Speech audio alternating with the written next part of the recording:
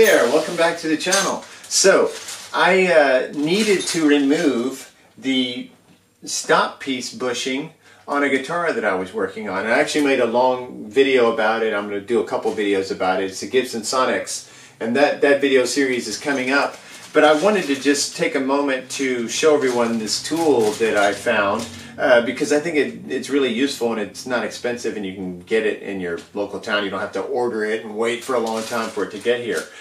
So anyway, what happened was, in the process of restoring a guitar, the ground wire that is trapped inside the stop piece anchor bushing, so right here on a Flying V or a Les Paul, or pretty much any kind of Gibson style guitar, they trap the ground wire inside of this anchor bushing that goes into the body, and then it goes underneath the guitar and attaches to the pickguard onto the pot, like usually the neck tone.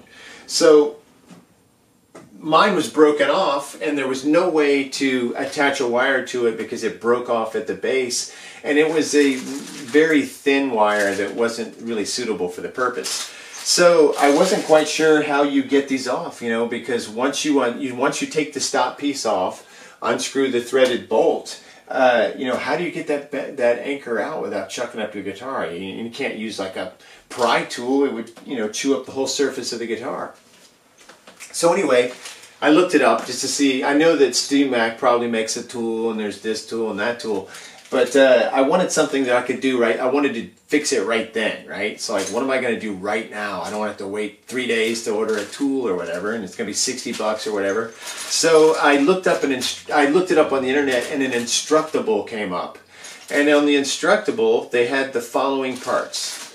We have a 1/2-inch wrench that fits the bolt, not exactly, but pretty close. And then, because mine is metric on the guitar, it was a Goto product. It was an M8 threaded bolt. So let me just show you this M860 threaded bolt. See that? M860 has a little like built-in washer on the top, which you'll see is handy. Now, the next thing that you'll need is a piece of copper tubing, like a piece of plumbing. And I picked this one because it just was the right size with this M8 bolt. Next, we have a washer. See this washer? The bolt will go inside of the washer, like so. See that?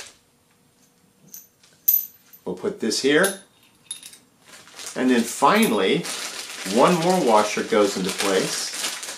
Pull it out here. There it is.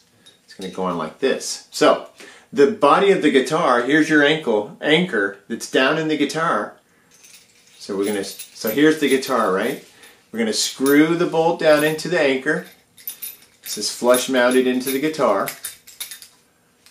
So see how it's tightened down like that? And then we take our wrench here, and you're going to tighten it down into that bushing.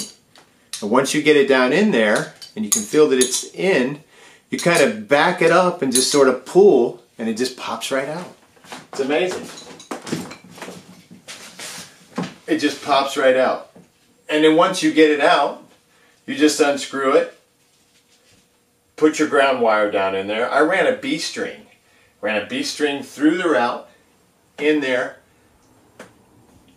pushed the stud anchor back in, the anchor post back down in there.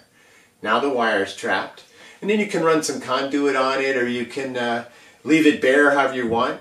And you could use 18 gauge. I used a solid core guitar string. It just seemed to be the best way to do it, and I put a heat shrink around it just so it's covered and can't touch anything that it's not supposed to touch, like another pot or something.